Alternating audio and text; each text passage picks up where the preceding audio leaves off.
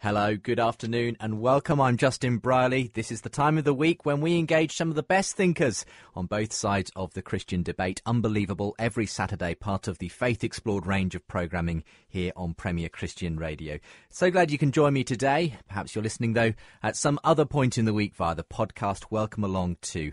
And you can find that at premier.org.uk/unbelievable. You're unbelievable. Yes, it is round two of How Jesus Became God, and so pleased to welcome back to the studio Bart Ehrman and Simon Gathercole. Now, the claim at the heart of the Christian faith is that Jesus of Nazareth was and is God. But in his new book, as we heard last week, How Jesus Became God, New Testament historian Bart Ehrman says that's not what the original disciples believed, and it's not what Jesus claimed about himself. Had a great discussion to start us off last week with my other guest, Simon Gathercole, who's a New Testament scholar from Cambridge.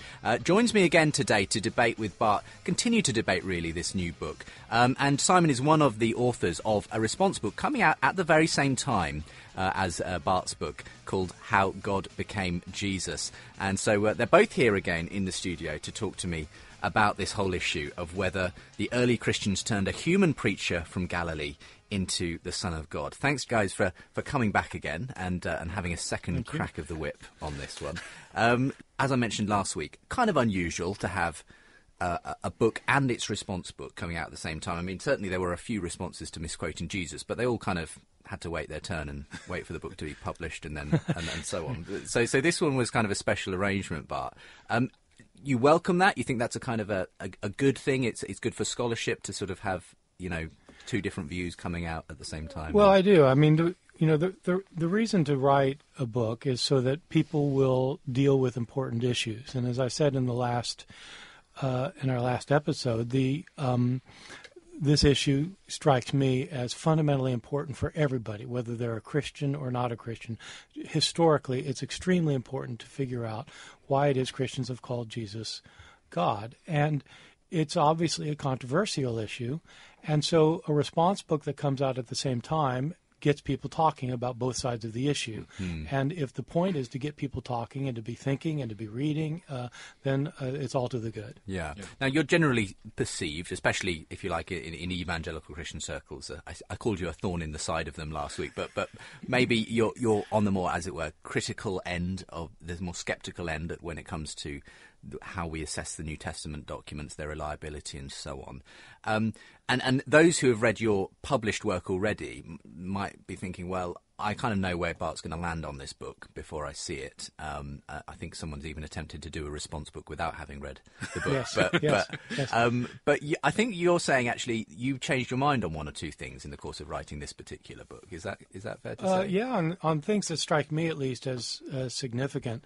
It was interesting when I was looking, when I first heard about the response book, and I looked up on Amazon.com, of course, to see what... This is the unofficial response book. No, the official. Okay, sorry. The official response book. The blurb by whoever wrote the thing for Amazon.com indicated that this response book was going to be showing that I was wrong in thinking that Jesus was declared God only hundreds of years later. Okay. And that would be in the response book. So I thought, well, this will be interesting because actually my book doesn't say that Jesus was considered to be God only hundreds of years later. Mm-hmm. A lot of people have this misconception that it was at the Council of Nicaea that people decided as Jesus we were was saying God. Last week. Which is absolutely wrong. But I did think that Christians didn't come out and call Jesus God for decades after his resurrection, that they had a different understanding of Jesus. Okay. And I changed my mind when I wrote this book. So you've in that sense, you're tying the belief in Jesus' deity to closer to the life of Jesus than you would have before you started this book. Well, it's chronologically closer, but it's not his life, it's his resurrection. Sure. And I don't think it's his resurrection. I think it's the belief Obviously, in his resurrection. From your perspective, it's belief in the resurrection. I think even from anybody's perspective, you'd have to say that it's not the resurrection that starts Christianity. It's the belief in the resurrection.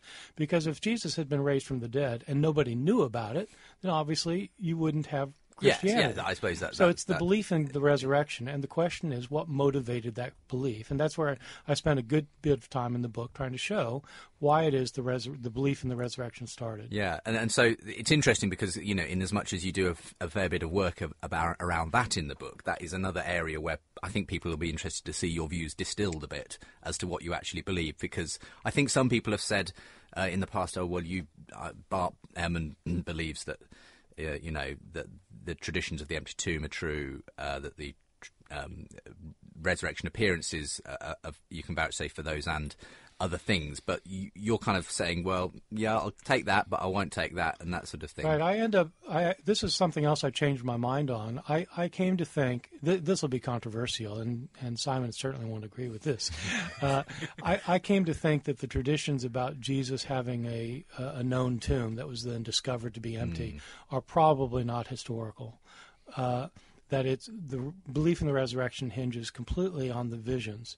Now, whether or not you agree about the empty tomb, it is true that in the New Testament, it's the empty tomb doesn't convince anybody to believe, and you can understand why. If somebody goes to a tomb where a body used to be, they don't immediately say resurrection. They say grave robbers, or they say, "Hey, I'm at the wrong tomb." So they don't. So the immediate thought isn't resurrection; it's the visions of Jesus in the New Testament itself that is said to inspire faith in the resurrection. Right. I mean, we're not doing a show on the resurrection today, but Simon, were you kind of interested to see what Bart was saying in the book? I don't think I don't think you anticipated all of his sort of absolutely. his moves. I have to confess, when I first heard about the book, partly on the basis of the title, I thought, oh, this is another kind of classic sort of evolutionary tale where. Which is just a rehashing of an old idea that one sees, particularly in a book which has the title "From Jewish Prophet to Gentile God" by a former professor of New Testament at Nottingham University, Maurice Casey, where Jesus sort of starts off as a rabbi or even a prophet, and then becomes Messiah, then becomes Lord, and then becomes pre-existent, and then becomes God, and it's a sort of nice neat progression. Could have a similar parallel in more recent works like that of this zealot by Reza Aslan, in as much as he's also believes what you initially got is a Jewish sort of liberation zealot who gets turned into, deified into the God of Christianity. Yeah, that's right. So what I was anticipating was that Jews the earliest Jewish Christians had a sort of rigid conception of monotheism, but when you sort of take that, when you get out of the Jewish environment and take Jesus out into the wild and wacky pagan world, then he can become called a god. But Bart's whole approach to the question is very different from that, and it was refreshing to see a different take on the title. Well, if you're interested, if you're listening to this this Saturday afternoon and you're thinking, I'm sorry I missed that first part, sounds very interesting, why not go to the webpage? You know where to go, premier.org.uk/unbelievable, and simply subscribe to the podcast or click on the link to last week's show, and you'll be able to catch up that way. But maybe you're listening today and you've heard part one and you're raring to go for part two, as I am. So that's what we're going to have on today's show. And today, rather than talking as we did last week about Jesus in the Gospels so much, we're going to start to talk about the way early Christian followers, indeed Paul, Saul of Tarsus as he was originally, started to view Jesus Christ. Because in many ways, gents, I think it's fair to say that those are our earliest sources.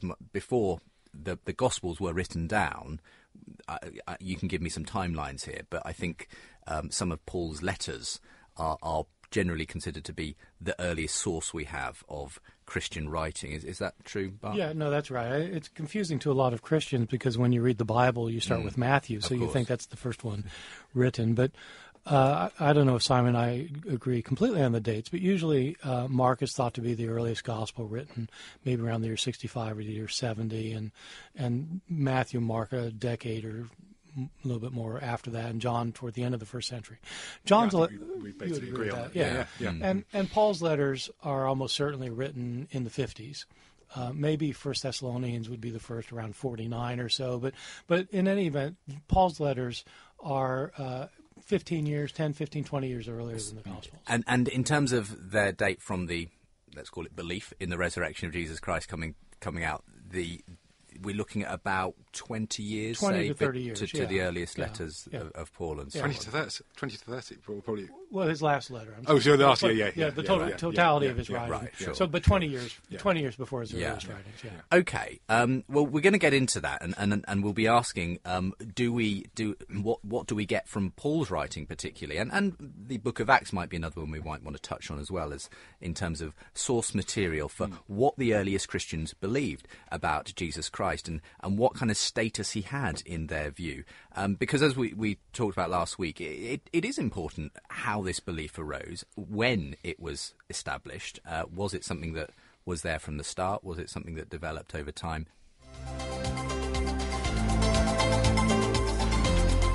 Unbelievable with Justin Brierley. Okay. Something that I've often heard in my time doing this show when we touched on these kinds of issues is Philippians 2. This is often reputed to be Paul quoting in that letter to the Philippians some kind of a poem or song or hymn that was going round the early Christian church, in which we appear to have, to use the technical term, very high Christology. And I'm sure both of you guys could quote to me what's written there. And as far as I've understood, that's often been used as an example of, well, here you have Jesus being talked about in extremely godlike terms really early on, which kind of puts a lie to the idea that, it was 50, 60, 70 years for this kind of belief about him to develop. It seems like it was going pretty soon after these events around Jesus' life happened, if Paul's quoting something that was already there, if you like. And who knows how close to the events that might have been. So, am I right in thinking that? Am I wrong? What's your take on that kind of whole aspect of this, Bart? No, I completely agree. I pretty much agree. This poem in Philippians, which I used to think was a hymn, I've got a friend now who's an expert in Greek and Roman music who says it can't be a hymn because it doesn't scan properly. Right. But so I don't know. Maybe the Christians couldn't scan. I don't know. But maybe it was a hymn. But it definitely has a poetic feel to it. It's Philippians chapter 2, verses 6 to 11. Just give us the quote, if you would. So it talks about Christ, who was in the form of God. Who's in the form of God. Even though he was in the form, he did not regard equality with God something to be grasped, but he emptied himself, becoming a slave. And then it goes on to talk about how he died on the cross, after which God highly exalted him and bestowed upon him the name that's above every name, that at the name of Jesus every knee shall bow and every tongue shall confess that Jesus Christ is Lord, to the glory of God the Father. Now, obviously, different translations in different Bibles might put this differently. I'm assuming you're going with what you think is the best translation of that. I think that's the NRSV. I've heard it said, I think, the beginning of the poem is something like, Christ, who was in very nature God, did not consider equality with God to be grasped. Really, okay, so is that kind of more dubious kind of way of describing that? That's more dubious. It's more. So what's your? Well, on that point, the Greek word is morphe, which simply means, as a Bart translated form, which is having the same form as God. Yeah. Okay.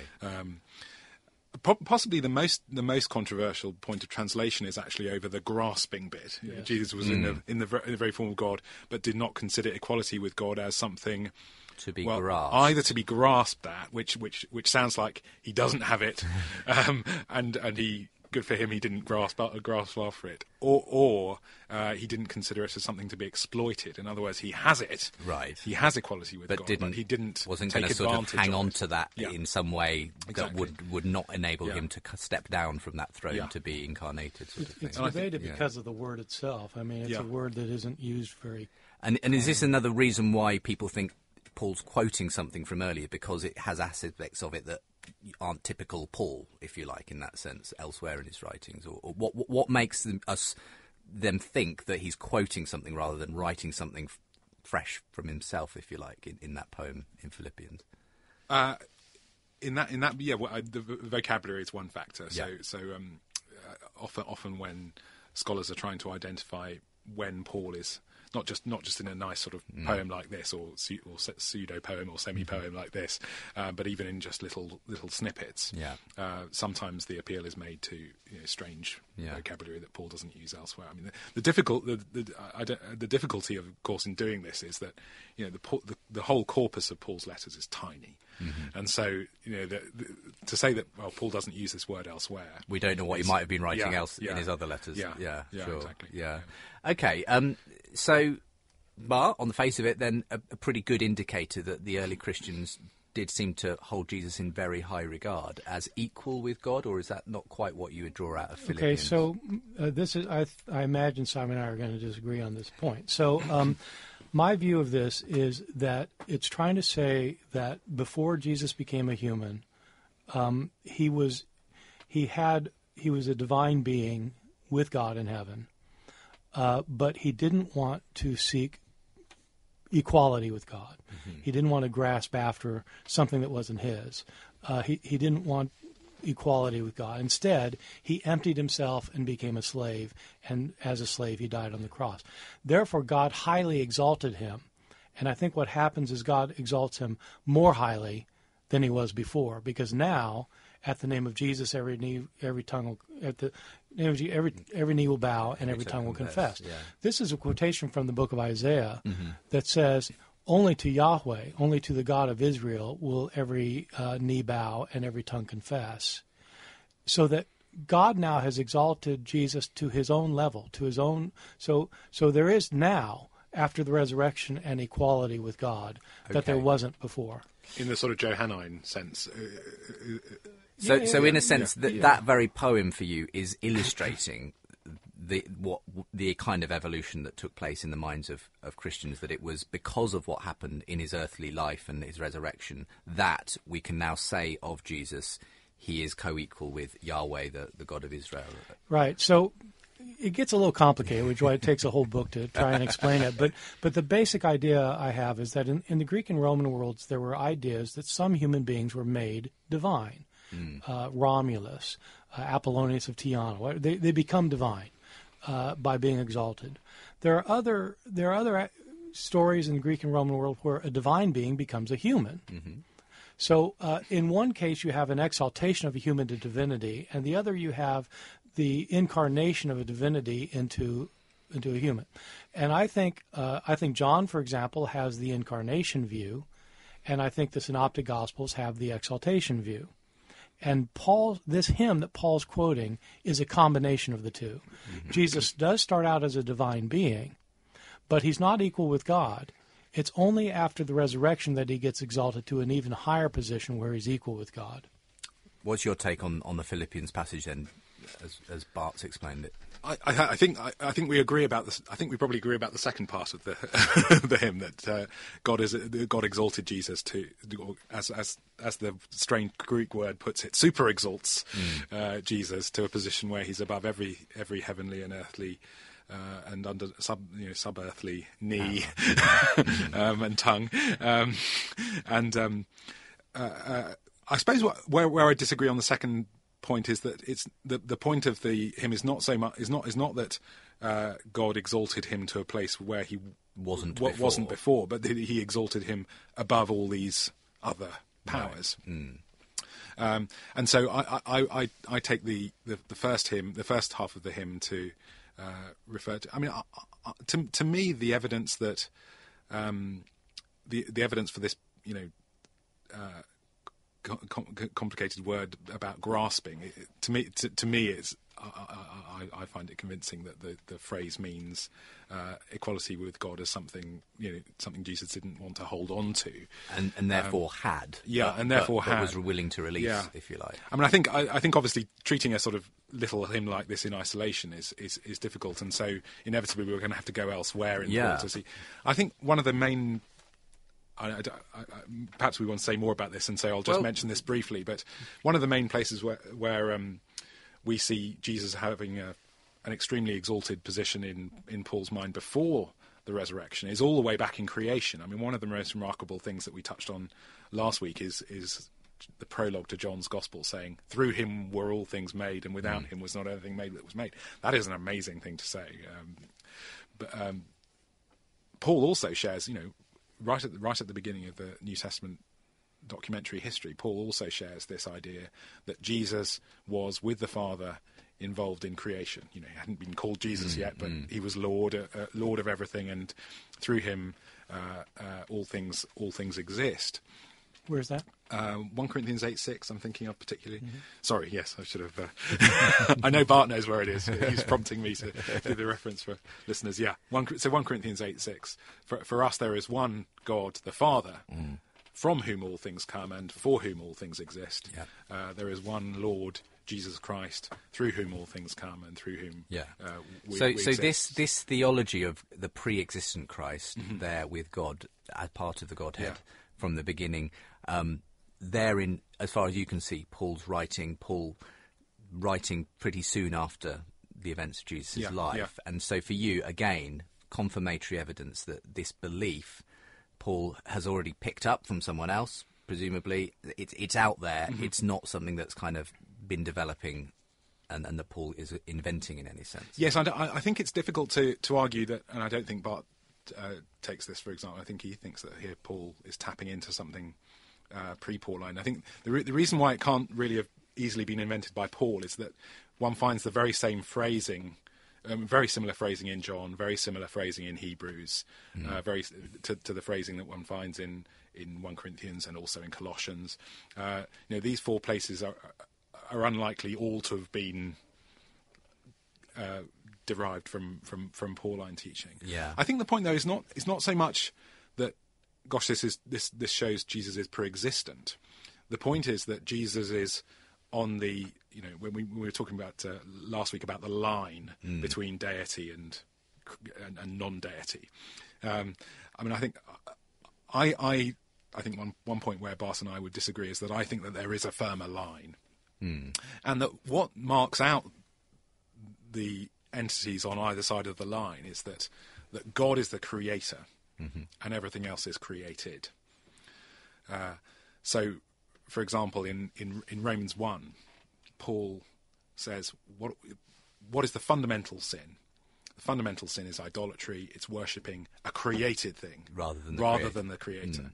So Paul has a very rigid line between deity and non-deity. And if Jesus was just an exalted angel, that would equally be as anathema to Paul to worship an exalted angel as to worship an idol. Exactly. So if Jesus is a creature, then you jolly well really shouldn't worship him, because if Jesus is a creature, to worship him is idolatry. It's worshipping a created thing Paul, rather than the creator. From that perspective, has for you the highest sort of view of Jesus' divinity, not just a sort of angelic being type of view, but that this is firm. Yes, that's right. I mean, that reminds me of a statement made by an old Oxford professor, long gone now, but who was a professor in the 1970s. In commenting on the Philippians hymn here, he stated that this is evidence that this is George Caird who said this. He said that the highest Christology of the New Testament is the earliest. Right. This Philippians hymn is one of our earliest testimonies and the highest too. But responses on that then. Yes, I have lots of responses, so I'm deciding which ones to make. Well, I'll tell you that in this section, before we go to a break, you've got about 3 minutes. So choose one, and then we'll do some more after the break.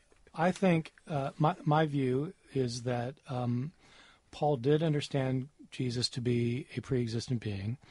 I don't know whether Paul thought that Christ was the creator of the universe. 1 Corinthians 8:6 does not, to me, say that. The verse says that all things came from God and lead to God. So God is the all in all. But all things exist through Jesus as we exist through Jesus.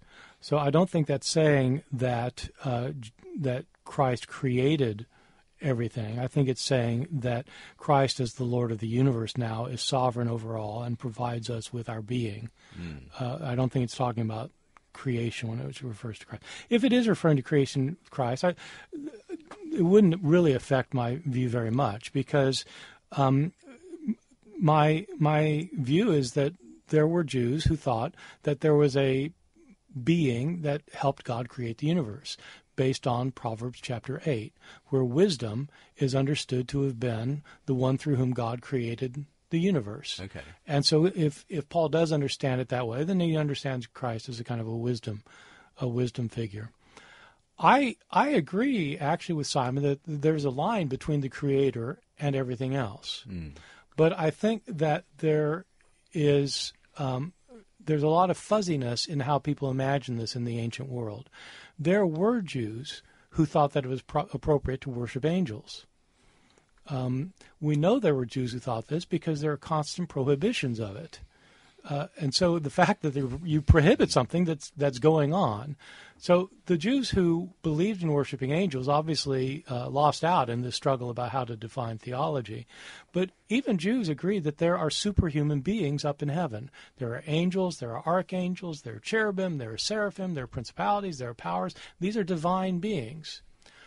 They're not God. They're not the Creator. So there's a difference between the Creator and these other divine beings. And you think Jesus is more likely to be being referred to as one of these super divine beings? For Paul, Jesus was one of these other super divine beings, probably the head of them all, who became a human, and then God exalted him even higher to a status equal with himself. And he would have been happy to encourage people to worship that kind of thing, even though it still wasn't quite... Yes, just as other Jews believed, for example, that the Son of Man should be worshipped along with God. There's a whole strain of Judaism that thought that there was a second power enthroned with God up in heaven that was also worthy of worship. Okay. Well, we'll get a response from Simon on that in a moment, but if perhaps you want to respond, I'm going to give you the ways to do that again in a moment's time. This is Unbelievable with me, Justin Brierley, the second of two theological, biblical shows asking, did the early Christians turn a human preacher, Jesus from Galilee, into the Son of God? And we're kind of getting down to what the earliest Christian sources said about him, the Christology, to give it its technical term, in Paul's letters and other places in the Bible. So do stay with us, come back again in a moment's time, and we'll continue today's discussion.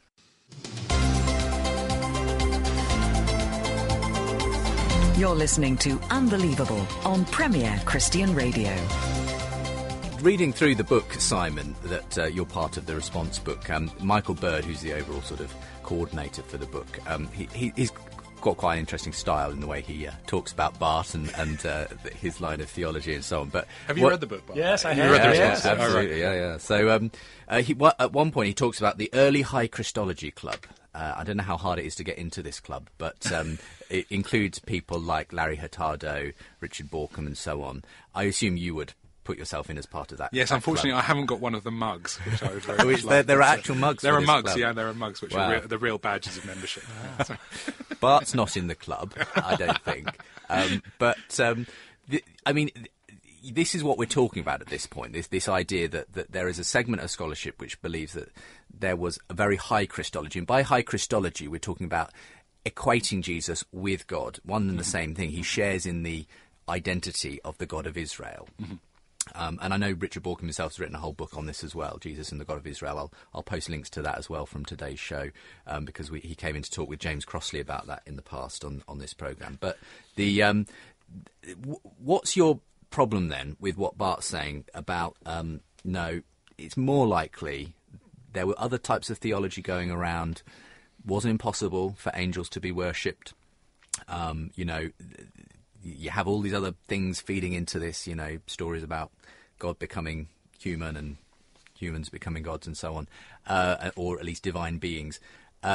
So Bart sees a lot more fuzziness where you see quite this clear line in the writings of Paul. Yes, I mean I wouldn't dispute a lot of what Bart has said in his chapter about Jewish monotheism, about there being some texts where there are what might seem to the average reader sort of surprising things. Philo of Alexandria, almost exact contemporary of Paul, writing about how Moses becomes really jolly like God, and gradually and eventually very much like God, and the Son of Man is Son of Man figure is worshipped by the kings of the earth in the possibly first century apocalypse that we know of as 1 Enoch. So there are certainly in some circles of Judaism fuzziness. Mm-hmm. Whether one can then generalize about ancient Judaism as a whole as being fuzzy, I think, is a questionable point. And one of the pieces of evidence for this actually is the New Testament, because it seems to me that the New Testament actually is an inheritor of a pretty strict monotheism. Mm-hmm. Whatever Philo might have been doing in Alexandria, and whatever sort of perhaps rather strange Jewish mystics might have been doing in the desert in Qumran, the Judaism of which the New Testament authors are the heirs seems pretty strict. So we've seen that, for example, in the pericope or paragraph about Jesus forgiving sins. I don't want to go over the old ground that we went into last week, but they seem to take a strict view. Yeah. And Paul himself, you can't just go around saying you forgive sins, because that's blasphemy. No one can forgive sins. And Paul describes himself as being of the sort of strictest variety of Jew as well. Yes, that's right. And I suppose, but it's not just Paul, the sort of the strict one. Again, in Revelation, there's a very clear line. You jolly well mustn't worship an angel. Yeah. You can worship. You worship God, not an angel. Angels are fellow creatures. Again, there's that there's that line. So I think this line between creator and creature, creator and creation, is one that permeates the New Testament, because the New Testament writers were inheritors of that strict kind of Judaism. Again, so jolly well don't worship a created thing. That's idolatry. If you worship a created thing, that's very bad news. So I can't imagine that Paul would have thought that Jesus was a being who was created by God. Even if he was the topmost Even if being. he's the top created thing, he's still a created thing. I mean, there's a line there.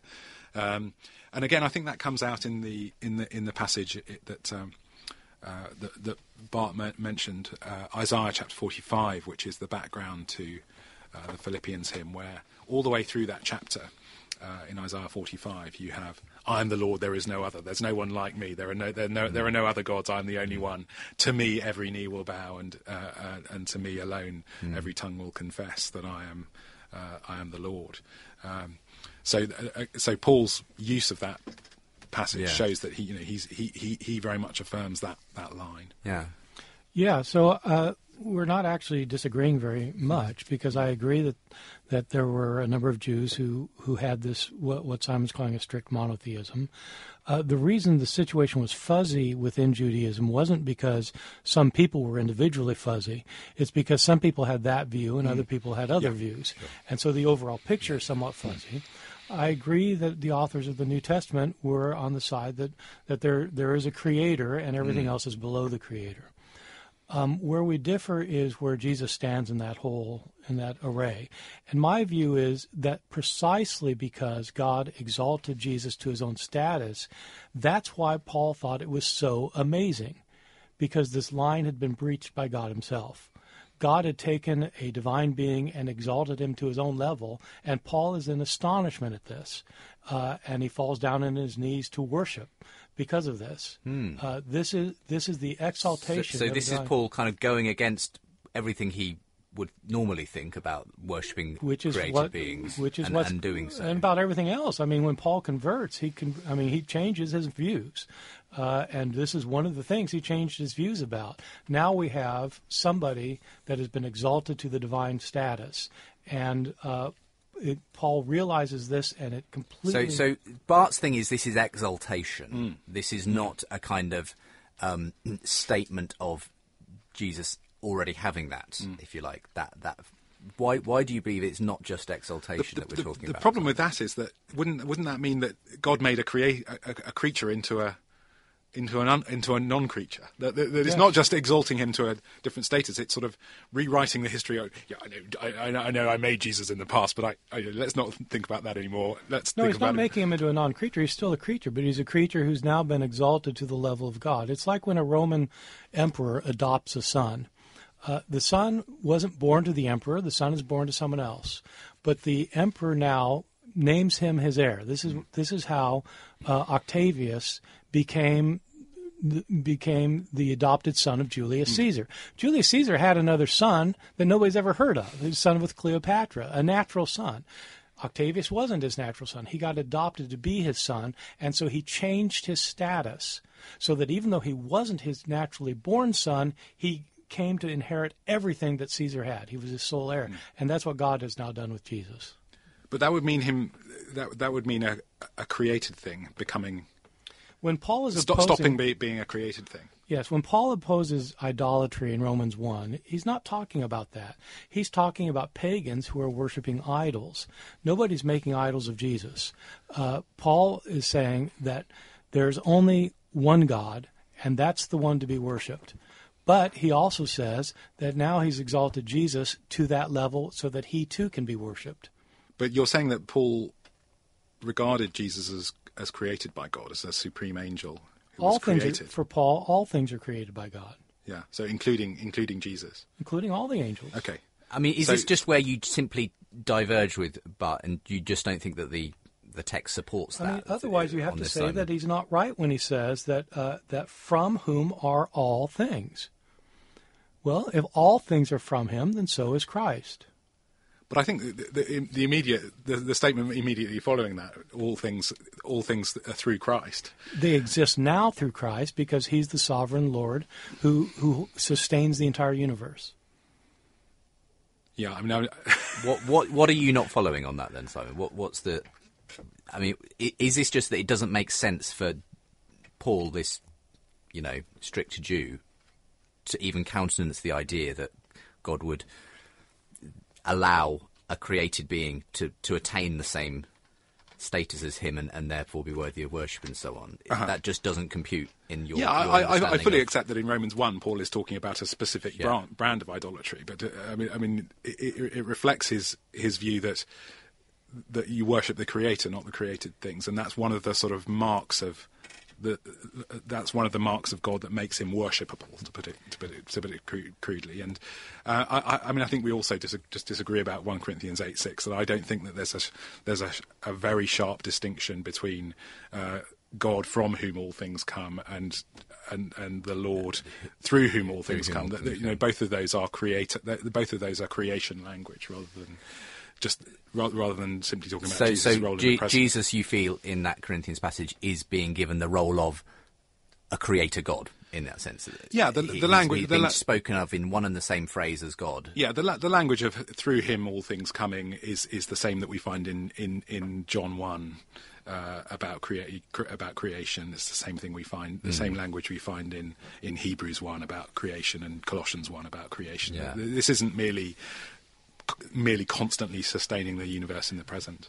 I mean, obviously you guys just differ on this issue. It's fairly significant, I suppose, in its way. But some people might be thinking, well, but I mean, nonetheless, even if you go down the route of Jesus, in Paul's view, your best guess is that he was still an exalted angel of some kind, very powerful, equal with God eventually. It's still in some sense high Christology that we're talking about. Yeah. So maybe you should be in this club. But I think Bart could get into the club. Some people are saying that I've joined the club. But my point is the significant one, that this view was not the view that Jesus himself was pronouncing or that his earliest followers. This is something that comes about after Christians come to believe in the resurrection. And this brings us to this so-called tunnel period. I think that's the phrase that's used in your book, Simon. The idea that there was, a couple of decades between Jesus' life and these early writings. And so, for you, that's the period in which this view of Jesus, this high view of Jesus, though not quite as high as Simon's, does crystallise between the accounts of the resurrection and the writings of Paul. Right. I mean, I think right away, as soon as somebody believes in the resurrection, they believe that Jesus has been exalted to the divine realm. So I don't think it takes 20 years. I think this. It's understandable that would have been an immediate assumption. Yeah. On the part of I think the issue with the tunnel period, for people who aren't familiar with this language, is that if Paul is our first author, and so just to round up, just say his first letter is in the year 50, and say Jesus died in the year 30. There's 20 years that's unaccounted for. Okay. And how do we know what was happening during those 20 years? Now, the traditional way of answering that is to say, well, the book of Acts tells us what was happening during that period, because the book of Acts begins with right after the resurrection of Jesus and traces the history of Christianity for the next 30 years or so. Yeah. And so you can just go to the book of Acts. But there are problems with saying that the book of Acts gives us that information, because the book of Acts itself was written after much those later. letters. Sure. So probably I usually date Acts to 80 to 85. There are a lot of people now dating Acts to the year 120, which I think is too late. But even Acts has lots of tunnels in it where Yes. you've got times, Exactly. a decade, which is and Acts isn't trying to set out exactly what the disciples believed every year in this tunnel period. Sure. But Much there as are- us biblical scholars would love to have them to have done that, they unfortunately... It would be great. I mean, all of us would be ecstatic if a source would show up telling us what was going on in those 20 years. But we don't have it. And so what I try to do in the book is something that I didn't come up with. This isn't this isn't my find. Okay. This has been around for a very long time.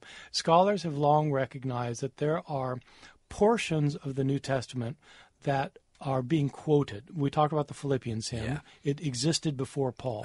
There are other passages in Paul and in the book of Acts that look like a poem of some kind, a creed maybe is being quoted, and it's plausible that these things go back to the tunnel So it's a period. bit of detective work here to see, well, what is Paul or whoever using that's Yes. already around? Okay. And for your view, some of these bits tend to show that there was a development of some kind, that it was like different views were being argued Yes. about. Whether was it adoptionist, was it Yes. exaltation? I mean, as an example, in Romans chapter 1, verses 3 and 4, it looks like Paul is quoting an earlier creed for the reasons you were mentioning earlier, that there's some vocabulary there that seems uncharacteristic of Paul. It seems to be structured, highly structured. It looks like a creed that's being quoted. And in this creed, we're told that Jesus descended from the seed of David according to the flesh, but that he was appointed to be the Son of God in power at the resurrection.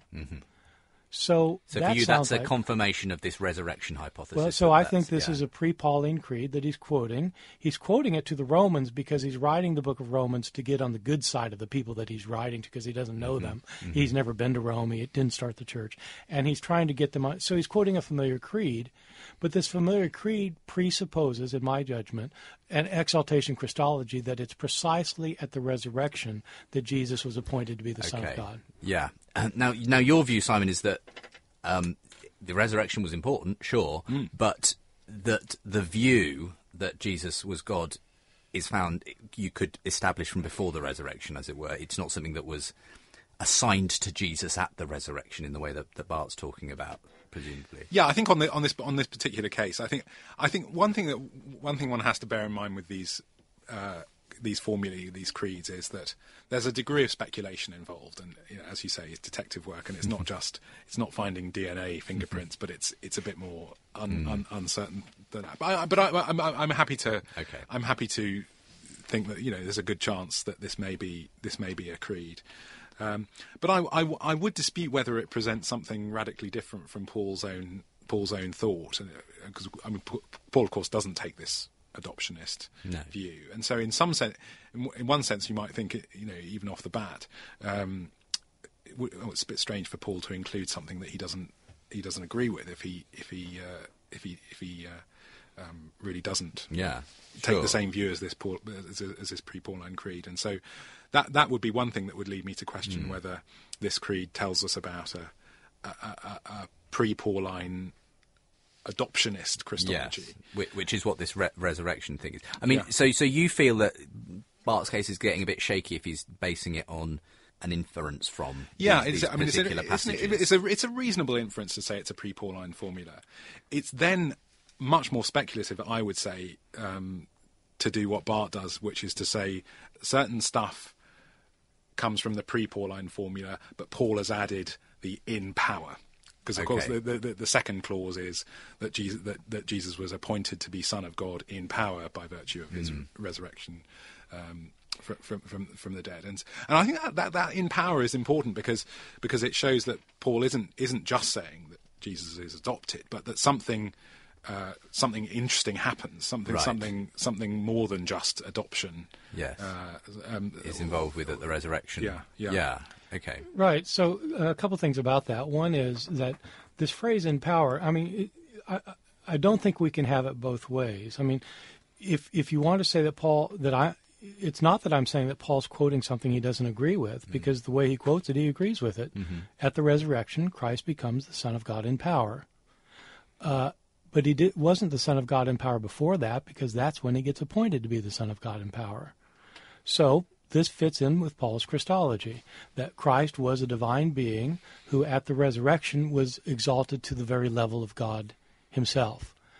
The reason for thinking the Creed didn't originally have the words "in power" isn't just because that happens to fit my argument. This has been an argument that's been around since the 1950s, and it's because if you lay out this Creed and you actually look at the words and you set it up in a poetic structure, so that this statement, that statement, every statement has a parallel. There's two sections of this Creed, and there are three statements in each section, and every statement in the first section corresponds to a statement in the second section, except for the words "in power." So that looks like an interpolation on the part of Paul. Yeah, which makes it then perfectly acceptable to him as a statement of what he himself thinks. Yeah, but he just slightly tweaked, as it were, the thing.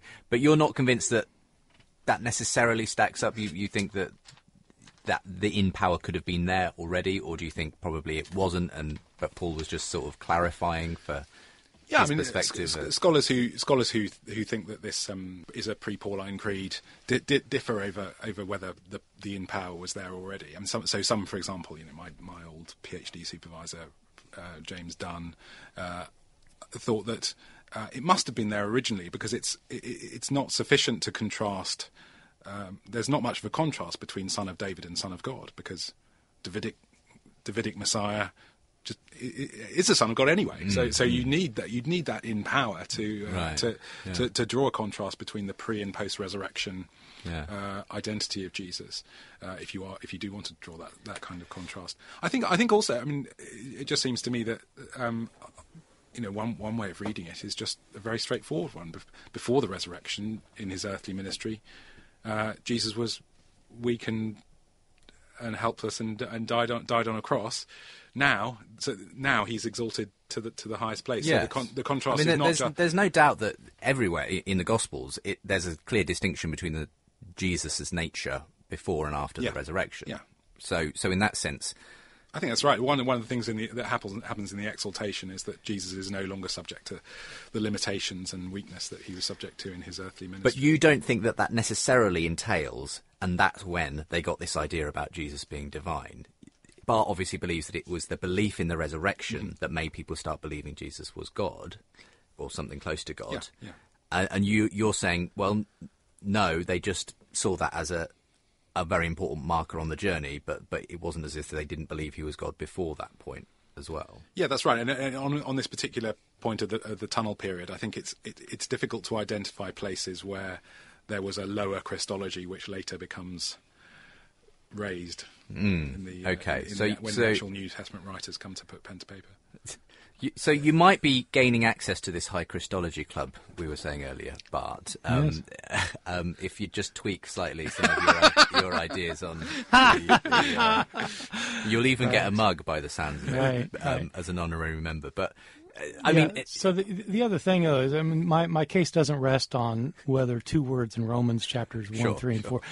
There are other pre-literary traditions that all point in the same direction. And so one of my chapters is trying to show how this does seem to be an understanding of Jesus early on in the pre-literary phase, and that it gets worked out so that it ends up Christians end up coming up with a different understanding. Yeah. Okay. My chapter in the book is precisely on that. Right. that question. Yeah. Exactly. Yeah, exactly. yeah. Maybe just before we go to a break, I guess my other question is on this. It was startlingly unusual for this affirmation of Christ's, equality with God to be made in the culture that it was coming out of, presumably. I mean, do you accept in that sense that something pretty major had to have happened in the life of these followers of Christ to start talking about him in that way, even if you wouldn't go as far as Simon does. Well, I would say that it was there had to be something big to make it happen to rural Jews living in Palestine. I mean, it wouldn't have been that remarkable for Philo to come up with something like this. I mean, he calls Moses the second God. Okay. And there are Jewish texts that talk about a second divine being who deserves worship. So, but for these rural Jews living in Palestine, I think they have a fairly traditional view of things, and something big had to happen, and it's the fact they come to believe that Jesus was raised from the dead. Once they have visions of Jesus after he died, they start drawing the conclusions, and they're remarkable conclusions. I mean, so Christianity starts with a big bang. It does. And in that sense, the only difference for you is obviously that they were illusions or what's the word? Hallucinations. I actually don't take a stand on that in the book. I don't say that I think they're hallucinations. I say that if you are a believer, you would say that Jesus appeared to these people. If you're not a believer, you'd say they're hallucinations. But in either event, these visions happened. Yeah, which in a sense is potentially good news, if you like, for the evidence for the resurrection. Now, I'm not saying that gives you evidence of a physical resurrection in your view, Bart, but presumably for you, Simon, do you see this issue around Christ's divinity as being a sort of pointer back towards this resurrection-shaped hole, if you like, in the early church, where we need something to explain why suddenly these very radical views about Jesus were coming from? I mean, absolutely. I think everyone thinks that you have to have some kind of big bang because if there wasn't something, then Christianity would have, the Jesus movement would have fizzled out, just like the Theudas movement fizzled out, and just like the Judas the Galilean movement fizzled out, to cite two other sort of messianic or semi-messianic movements. And so yes, certainly something had to happen which kept the movement alive. Well, we're going to be wrapping up the final of these two shows that we've had Simon Gathercole and Bart Ehrman on for. You're listening to Unbelievable on Premier Christian Radio. Well, thanks again to Bart Ehrman and Simon Gathercole, who joined me for the second time this week. And it's been great to spend such a long time in both your company, though it always flies by. I think you were saying, Simon, once we got halfway through today's programme, you were like, oh, half an hour gone already. But time flies when you're having fun, as they say. But we've obviously actually only touched on, bits and pieces from your new book. There's obviously other things that you reveal in the book. Do you want to kind of give more of a general impression of other bits to look out for if people pick this up? I'll just say a very quick word about how it begins and ends, because I think it's important to put any discussions of how it is the Christians came to think of Jesus as God in the context of the world they live in, which is the Roman Empire. And so I spend a couple of chapters talking about what Greeks and Romans thought about the divine in relationship to the human, and what Jews thought about the relationship of the divine and the human. And there's some surprises there. There are things that I didn't expect to find, and I think a lot of readers won't expect to find. On the other end, the book isn't just about the New Testament. I actually trace what happens after the New Testament period for the next several centuries, because Christians did develop their understandings of Jesus, and there were a lot of views that came to be declared as heresies. It's important to understand what these were and why people held them, and how it is that the views that emerged in the 4th century, how those emerged and why they emerged, and why they continued to be controversial even after the 4th century. And so that's what the rest of the book does then. Okay.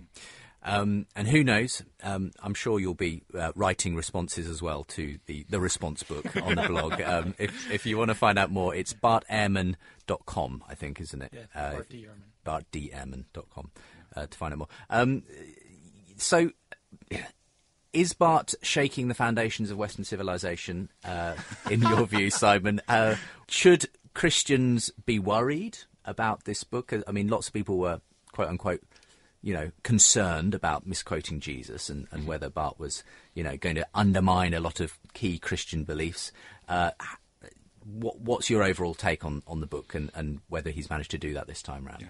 Well, I don't think in a way he's aiming to undermine Christian beliefs as he put it earlier. But I mean, I think, but also on the history, I think we disagree on a number of points. I mean, I think a lot of the stuff that Bart was just alluding to in the later chapters is quite helpful, actually. I mean, I think I found his formulations of things helpful in terms of the Trinitarian paradox and the Christological paradox, the paradox of how Jesus can be God when the Father is also God, and the Christological paradox, how Jesus can be both God and man, as in the traditional formulations.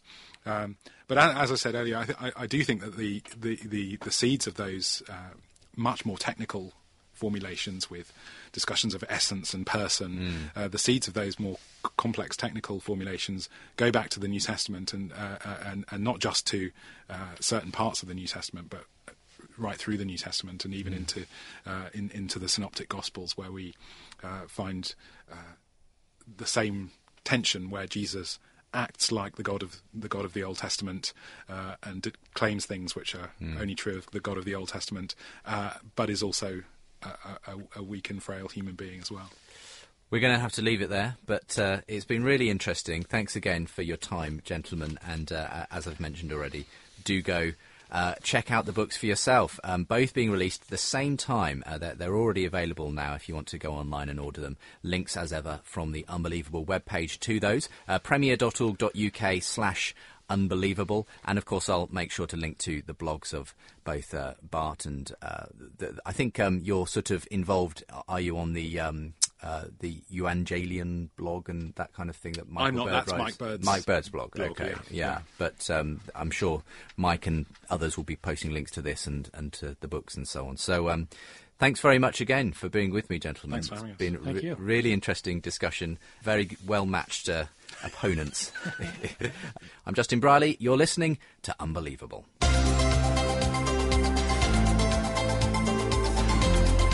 Unbelievable with Justin Briley.